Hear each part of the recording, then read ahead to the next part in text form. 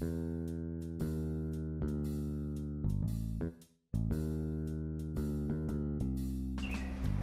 friends, Alex from Thanks for the Bumps here with another card unveiling from our special WWF Wrestling Wrestlemania III cards, Topps edition.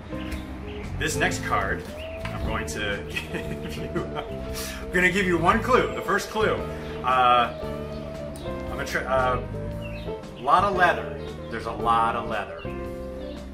That might help you. The context of the promotion is probably going to help you there. What's your guess? Your second clue, they were sometimes referred to as a rip-off of another more famous tag team that also had sort of a similar gimmick. They came afterwards. I think that's probably going to give it away to most of you hardcore wrestling fans. Now the third clue.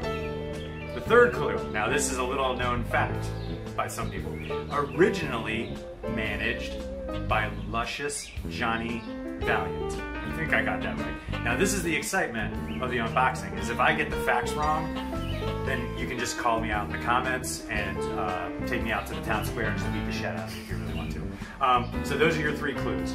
Leather, lots of leather, rip-off of another tag team, and the third clue, originally managed by Luscious Johnny Valiant, or Valentine, or Luscious Johnny.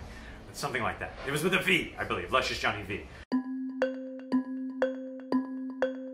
And the answer is Demolition.